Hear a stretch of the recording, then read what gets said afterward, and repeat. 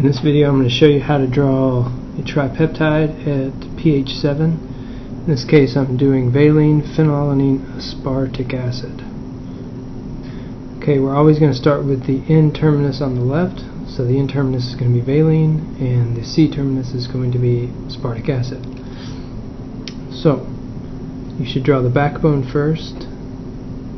NCC, this is going to be our first amino acid, followed by NCC for our second amino acid. Let me see if I can get this in focus. That's better. And then NCC for our third amino acid. And then we want to come in and fill in our parts.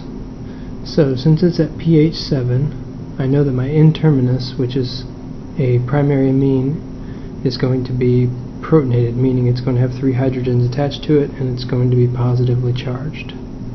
So I'll put 3 hydrogens on that. The next C is going to be my alpha carbon, which is where my R group is attached. So there's going to be an H on that C. And then that's where the R group is. For valine it's CH, CH3 and CH3, kind of like a V. And then this carbon is where the carboxylic acid was before it was attached to another amino acid. So this is where the peptide bond starts. C double bond O. And then now we've crossed over into the next amino acid. And on the next amino acid, when there's a peptide bond, there's always a C double bond O and an NH. So this would be the peptide bond here.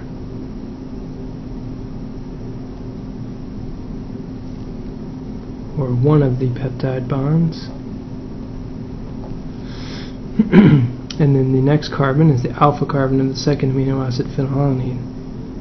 So it's got a hydrogen, and then phenylalanine looks like this.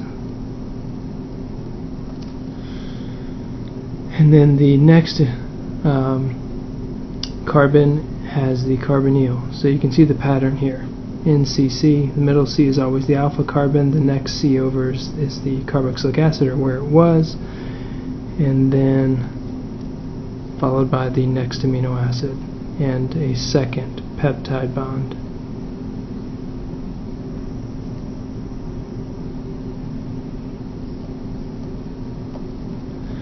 And finally the last amino acid, the alpha carbon being the middle carbon here, and then aspartic acid. The R group is CH2COO-. It's COO- because it's at pH 7. The only time this COO, or any COO in a protein, is going to be protonated, meaning it's COOH, is at pH 1. We're not at pH 1, we're at pH 7, so both of these are negatively charged. Okay? One of the biggest mistakes people make is putting an extra oxygen in here. Don't make that mistake. Okay, there's only one oxygen up here, and then it goes right to that nitrogen. So there's no oxygen between this carbon and the nitrogen. Okay, because remember, whenever 2 amino acids come together, water is released, and the OH from that water comes from the carboxylic acid that was there. So for example, if I was to add another amino acid here, this O would go away and become water. Okay, so it's that simple. I need to put a positive charge over here on the amine side. So the net charge of this whole molecule is, you would count up each of the individual charges and add them together. We have -1, -1, and +1. So the net charge is -1.